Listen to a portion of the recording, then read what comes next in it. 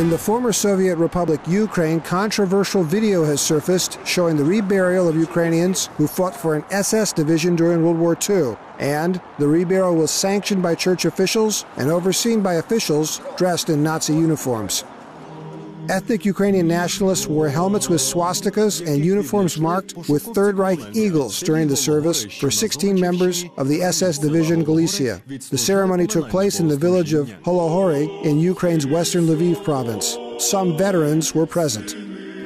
During a salute over the grave, costumed reenactors used wartime-era rifles to fire a salute as their leader gave commands in German. Priests looked on, and later in the ceremony, Oleh, a member of parliament for the political party Svoboda, which has a faction in parliament, called on Ukrainians to stand up as a nation and to resist outside oppression. The SS Division Galicia is controversial in Ukraine because it was drawn from the west of the country, which is mainly populated by ethnic Ukrainians, many of whose grandfathers fought on the side of Germany during World War II. The east and the south of Ukraine is heavily Russian-speaking, and during World War II, both ethnic Russians and Ukrainians from those regions fought in the Red Army for the Soviet Union. And that is why wartime loyalty remains a political flashpoint in modern Ukraine.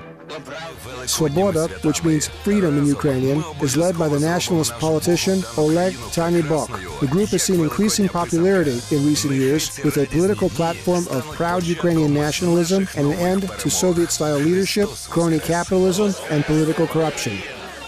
But Svoboda has drawn fire for an alleged unwillingness to admit ethnic Russians and other non-Ukrainian nationalities into its ranks, and for anti-Semitic comments by some of its functionaries. The party has also been criticized for strong-arm tactics, as shown here when Svoboda activists fought with police to break into a Kiev city council meeting they had been locked out of.